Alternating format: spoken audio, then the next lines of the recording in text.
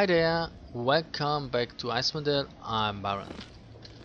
We are in, I still don't know what it's called, Dawn's Deep, where the dwarves used to live, but you know, we didn't find any dwarves yet. Just monsters! I'm on it. And drow. Orogs and drow and the like. And now we find... What's that? Looks like an umber hulk? But it has a name. Sablik Tan. Proceed no further, traveler, as I would speak with you. I didn't realize your kind could speak. I am not what you see. I was a master transmuter, a red wizard of Thay. My knowledge vast and How is it that you came to be in your current form? My name was Sabalik Tan. Of my mistakes one grew tired, used my precious magic to make that which I am. Having much confusion as days move on, must tell you I am frightened. Why are you frightened? Orogs that roam these passages, my passages, are my creation. They have much contempt for me. I cannot leave my form, my home, punishment for my ambition. I derived pleasure for altering against their will. I have much regret. It's a little late now, isn't it? How can the situation be rectified? What is done is done. I cannot excuse my actions or my intents. I am not alone in guilt, and I am consumed with hatred for one. Responsibility rests not on my soul alone. I am but a pawn. Tell me more of your situation. I must be brief as I grow tired. You can help others and help me. Within these caves the orogs have a leader. Not only that role, but another he fills. What is this other role? He is one of 6. His presence and others here to prevent intrusion. Placed by the one, what would wrong myself and many, many others. Without his existence, his minions will scatter, and the evil grow weaker. You want me to dispose of this leader? I'm afraid there may be no other way. I remain overcome with guilt. I cannot excuse my actions, however. My relevance in this world flickers, and a far greater injustice burns bright. I will see what I can do. I am very grateful and know your actions extend beyond my plight. Before you leave, he will be in possession of a symbol, a badge. You must obtain this. Return with this, and I will know you are true to your word. I will attempt to provide more insight then. I will return, and I hope you don't turn into a totally stupid umber hulk by then. Oh yay, chatting with umber hawks.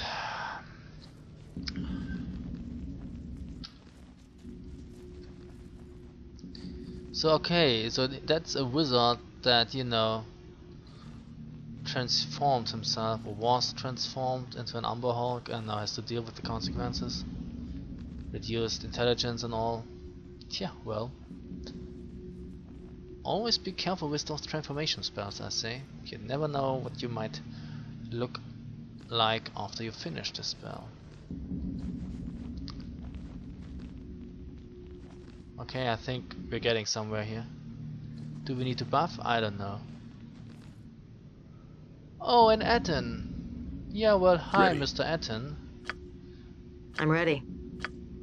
Here. How you like my slings?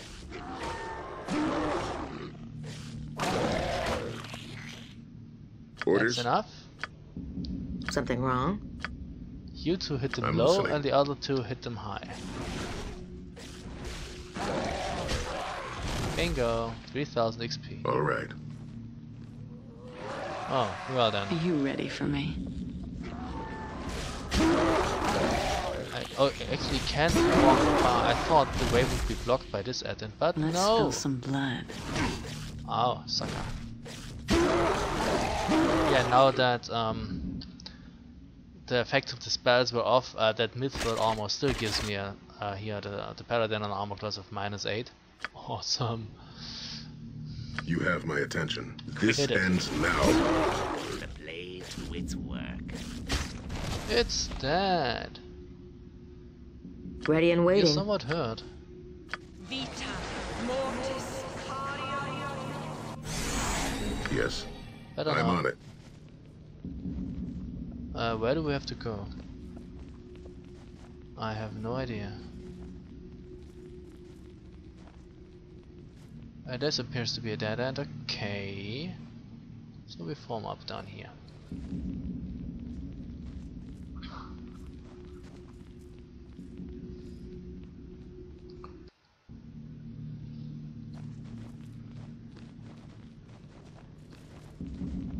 Oh. Looks like someone boarded here. Oh, I didn't want to pause. Sorry. What do we get? A book and an axe. Battle axe? Really? Who would have thought? Battle axe plus 3 fatigue. Besides its superb craftsmanship, tiny runes of power can be seen etched all along the surface. It's obvious a lot of time and effort went into its creation, and although no apparent at first, a slight blue glow can be seen emanating from the runes. 20% chance the target is slowed. It's a plus 3x. Awesome. Yeah, since we're here in the realm of the dwarves, we get nice little axes. Kelebek's journal. I'm afraid I may have been duped. Bandoth indicated where I might find a door to the forge, but I was unable to find any trace of it. I was prepared to search later on this evening, but a group of atoms have encamped in the passage north of where I am now, and I am in no condition to be running past them. Hopefully I will get another opportunity to search the old meeting hall of the dwarves. Earlier I uncovered some writings regarding a door within these walls that leads to a lower segment of this complex, and I can only assume that this room lies behind the door I have yet to find. To make matters worse, the same writings inferred in that room contained a puzzle that was designed to keep the invaders from discovering and desecrating the cemetery and the forge. Perhaps Bandoth can provide some more assistance. Who is Bandoth? But I think we already found the door. Good. So we move on.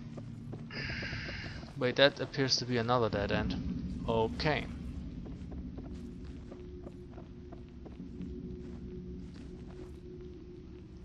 Well, now the atoms are dead, but you're also dead, so that doesn't help you.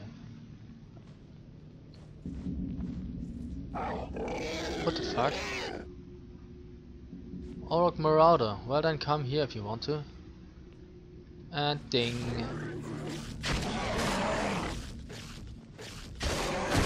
Yeah, like I thought.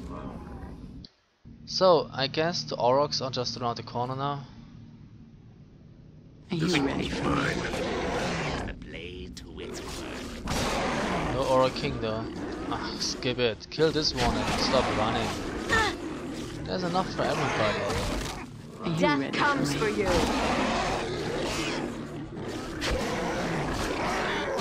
Murder most foul crafts victory.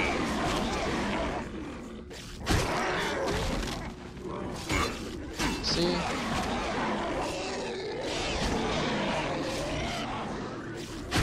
Not that so bad. Kill this one.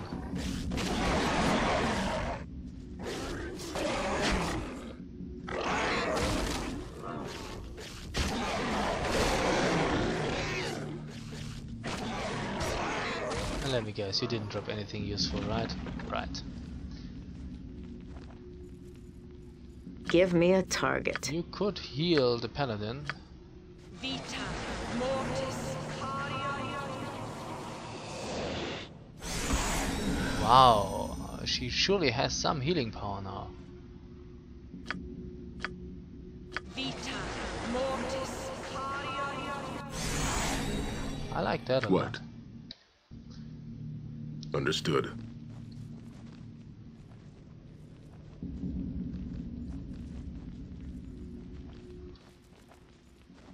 Wait.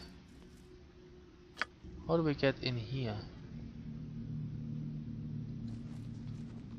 Or maybe like this.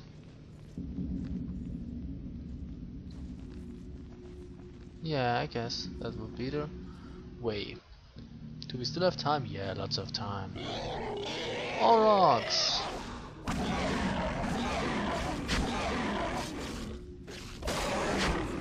And this one Be a too. feast for the crows.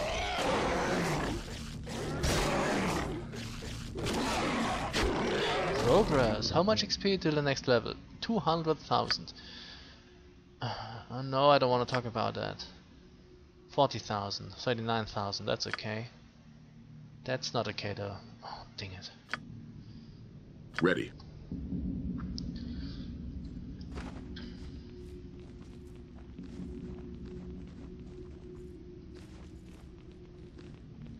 Okay, this appears to be the camp of the Orog King, I guess. Krilag, who are you? What do you do here? I'm looking for the Orog chieftain. You have found him. What do you want? I have come to obtain your badge. You will get nothing. You will die. Oh, you will die. I beg to differ.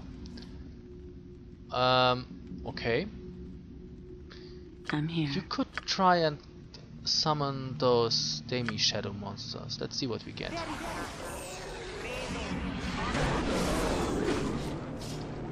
What's that here?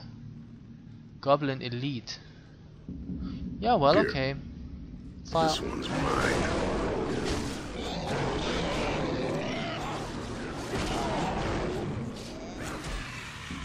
Time to trim this one down to size.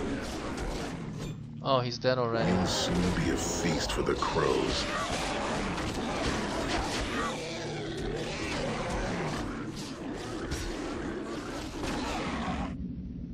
Fine. The silent blade cuts best.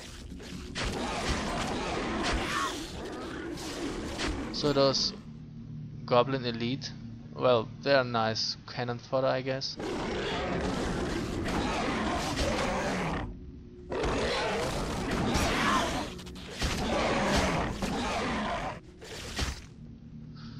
So, I think we got I'll them all. handle it.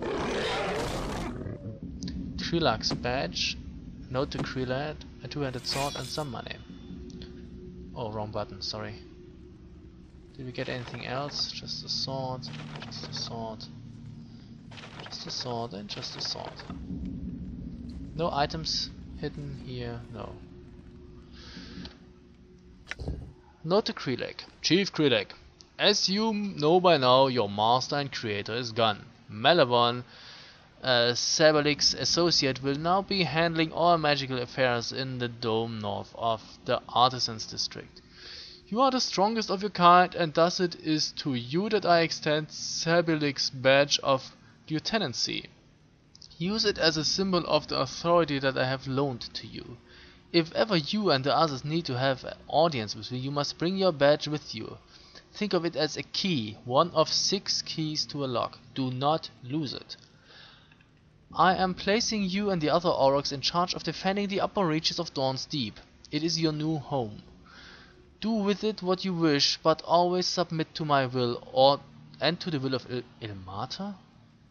Your nearest peer is Carrick Frostbeard in Worm's Tooth. If you are in need of assistance, call upon him and his kin for aid. Defend the stronghold with your lives, for if you survive in failure, your suffering will be monumental. If you have trouble understanding any portion of this letter, have Edinirai? Is it an E or an C? Adinirak?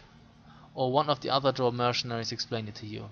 In the blood of our father, RBP. Okay. Ilmater. RBP. Ilmater? Revered Brother Pokelin? That would be RPP. But Ilmater is a good god? Weird. A two-handed sword. Wrong item type, really? So we need those badges.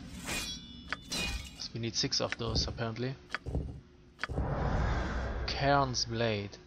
Named for its ability to lay warriors low, the Cairn Blade was used by the mercenary Adel Cairn. Cairn was a skilled heavy infantryman. He and his company, Cairn Breakers, hired themselves out to all sorts of warlords, bandits, wizards and religious leaders. They were typically placed at the front of the battlefield, where they would intercept charging heavy cavalry units and break their formation. Cairn died in 1054 DR when he accidentally killed the horse of a heavily armored foe. The horse fell on top of Cairn, killing him. In the madness of the battle that followed, most of his comrades were routed. Though Cairn's body was never found, the group that had employed him at the time, the Church of Helm, recovered his distinctive sword. It's a +4 weapon actually. A great sword. Yeah, very nice, but the problem is I'm not proficient with great swords. And I don't want to, you know, lose the shield. Why can't I put a note in here? Could I put a note in here? No. Weird. Okay, Orders. so I guess we should return to that Umber Hulk. Mage turned Umber Hulk.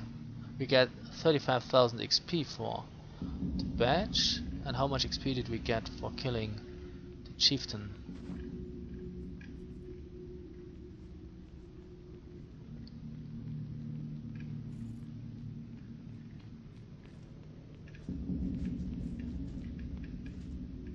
We got 3,000 I guess for the...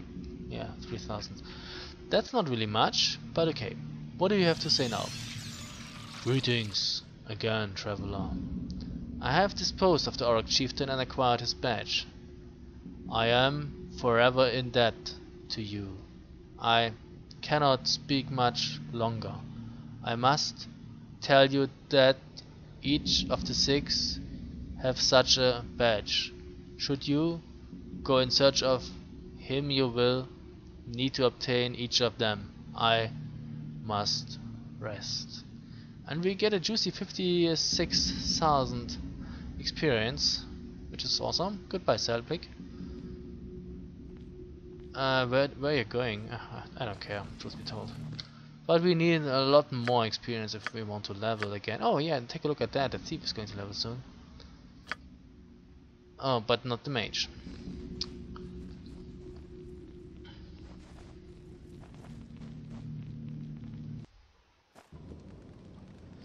Okay. Now here we had that door. Got it.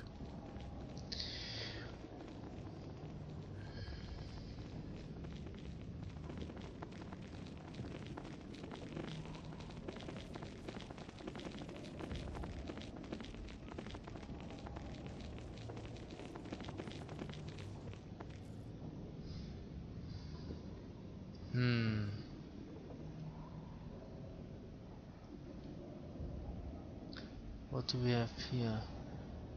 This is a hammer that is, you know, hammering on an ambush, I guess. That are 2 axes, I guess. It's always the same symbol as the way I see it. And those are like 2 rings. Is it a ring? Is it 2 rings? I don't know. Okay, hammer and ambush, axes and rings. Don't be stupid. Get in here.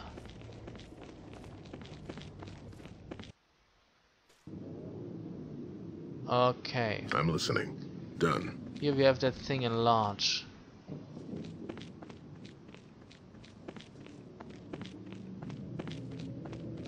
There are symbols here. I guess we have to step on the right symbol, because if you step on the wrong one, you get hurt. So here's a hammer on an ambush. You hear a loud click followed by 11 similar sounding clicks echoing throughout the room. Okay. Now we need 2 axes. Here are the 2 rings. Okay, so it is 2 rings. Do you see 2 axes anywhere? No, no, no, don't step on it. Ugh. Are those 2 axes here? Those... I don't know. Well, if you step on the wrong thing, that happens here. Ow, sucker. So, Ready. Done. Okay, it was right. So it's not 2 axes, it's 2... I don't know what it is. 2 hooks? And now we need that thing here.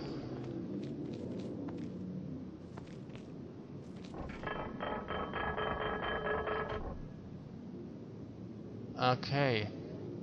Finally, you hear a loud clattering coming from the round table room. What do we get?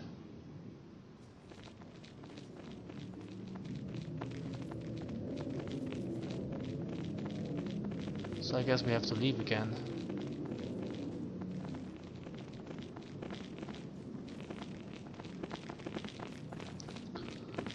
And there are probably a lot of monsters in there now.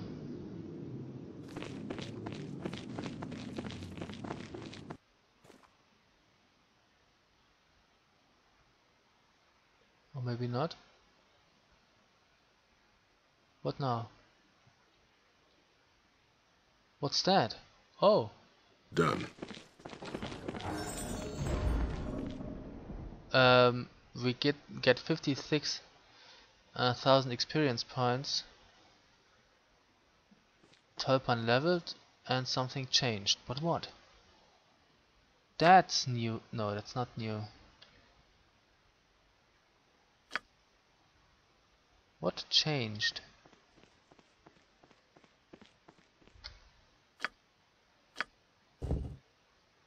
Oh, another weapon proficiency point. Yeah, well, what could you use? I don't know.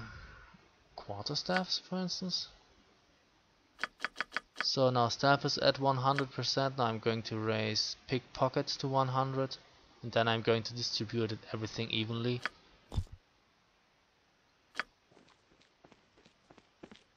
Do we have to go in here again? Hey. I don't see that anything changed here. You must gather your party before venturing forth. I know. Oh, yes. Progress, my friends. Progress. We have a stair. I'll handle it. Okay. This massive gear mechanism for the retractable stairwell. The massive gear mechanism for the retractable stairwell. It is still creaking from the recent operation. Okay. Well, looks like somebody bought it here. Another scroll.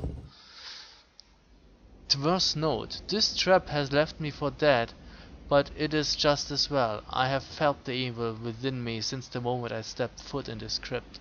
My actions no longer my own. My thoughts confused, my will gone. Perhaps another will discover the disturbance before it manages to overcome them.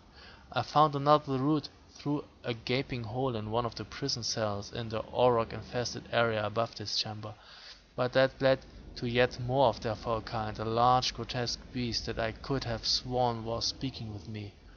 Perhaps the evil was within my mind even then. Okay, so he obviously met that mage turned Umber Hulk. And we're not supposed to go in here or what?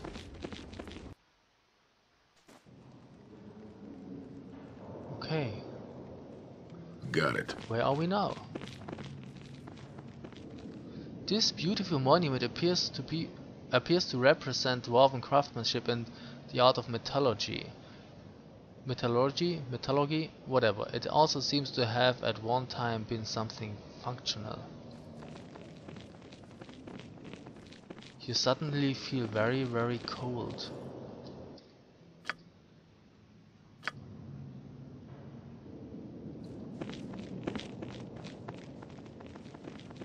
What's wrong with you?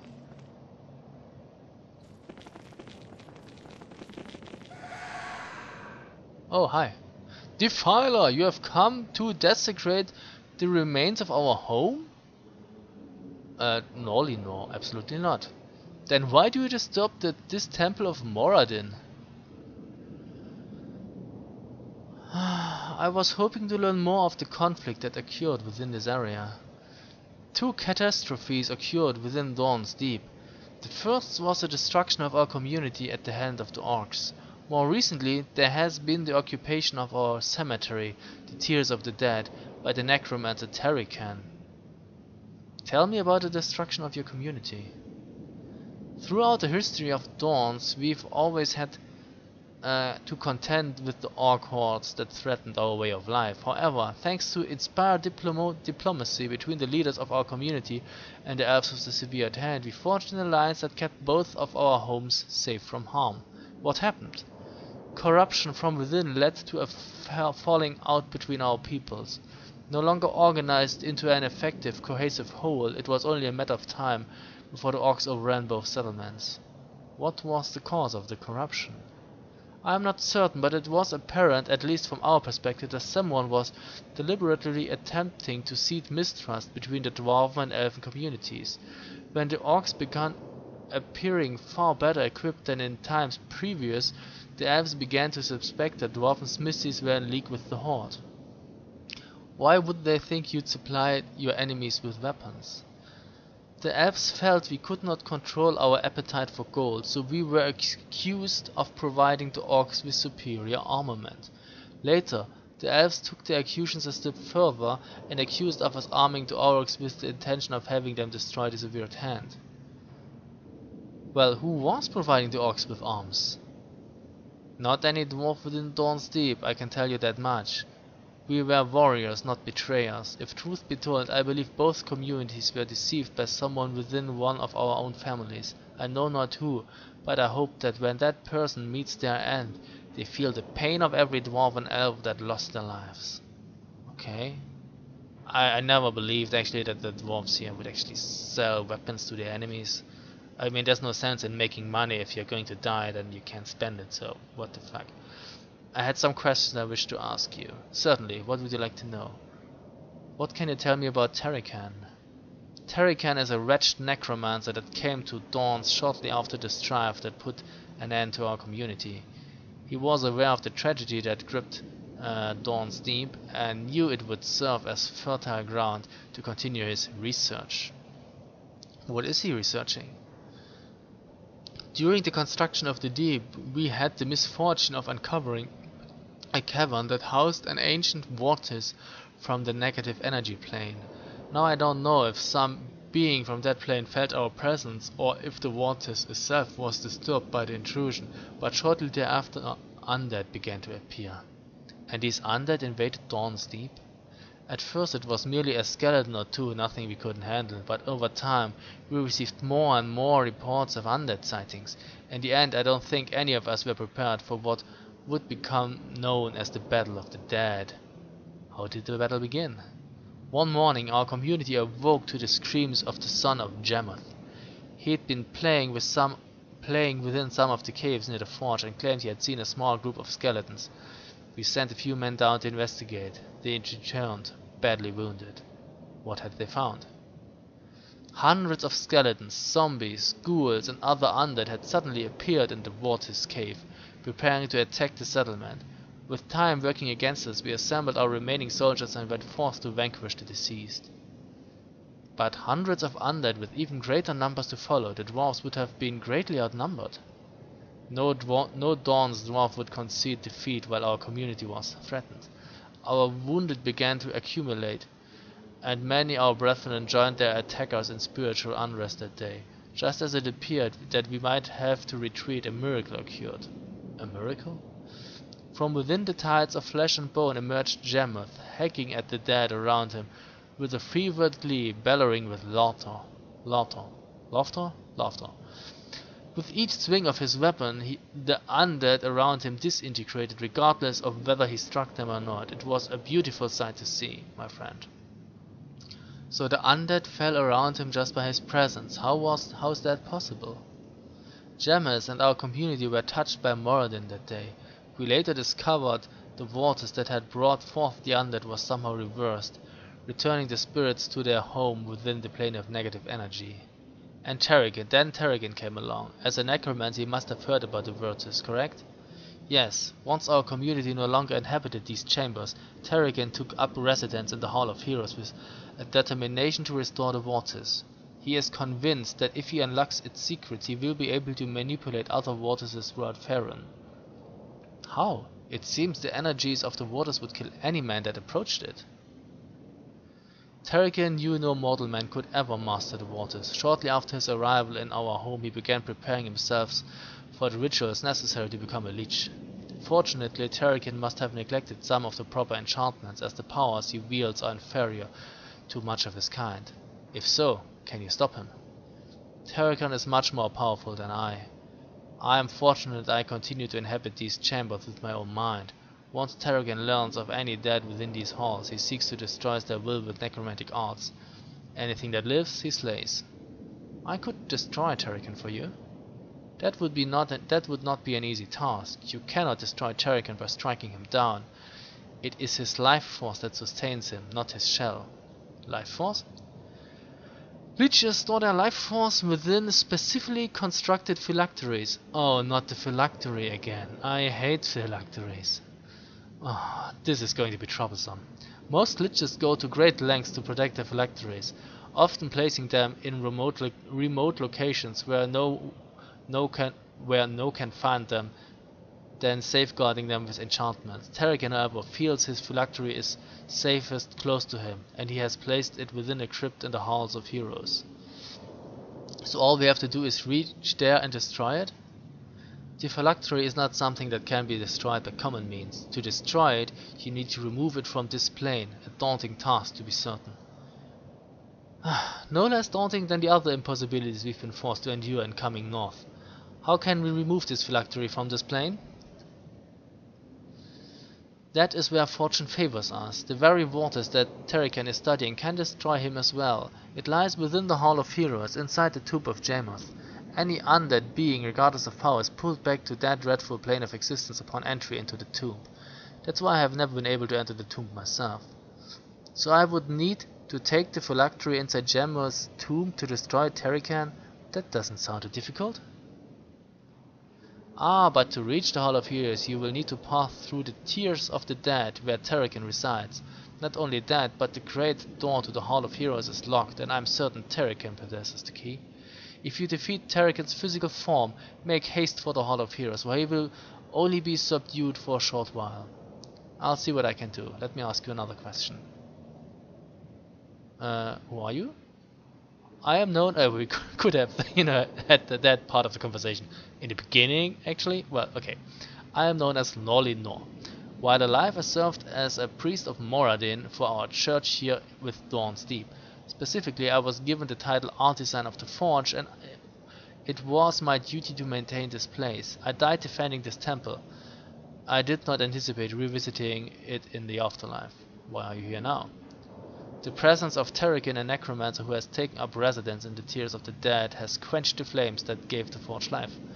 With the forge cold, the spirits of the dead have become restless, forced from their tombs into servitude for that monster. Almost all of the dead of Dawn's Deep are now enslaved to Terrigan. I fear I'm the only one who remains free. What can be done? Terrigan's transformation into a lich has caused enough negative energy to be drawn to the area that even our forges and machines have been affected. Perhaps destroying Terrigan could bring the forge to life again. One thing is for certain: as long as the forge remains cold, the spirits of Dawn's Deep are denied of final rest. Okay, I'll see what I can do. We are in need of 8. Okay, and we have a temple here. Okay, we don't really need anything you can offer. So, yeah, well, that has been quite a long video, I must say. So, I think we should rest now. But there are several doors, actually. Which one should we take? I have no idea. But we will figure that out in the next video. So thank you very much for watching and see you soon. Bye.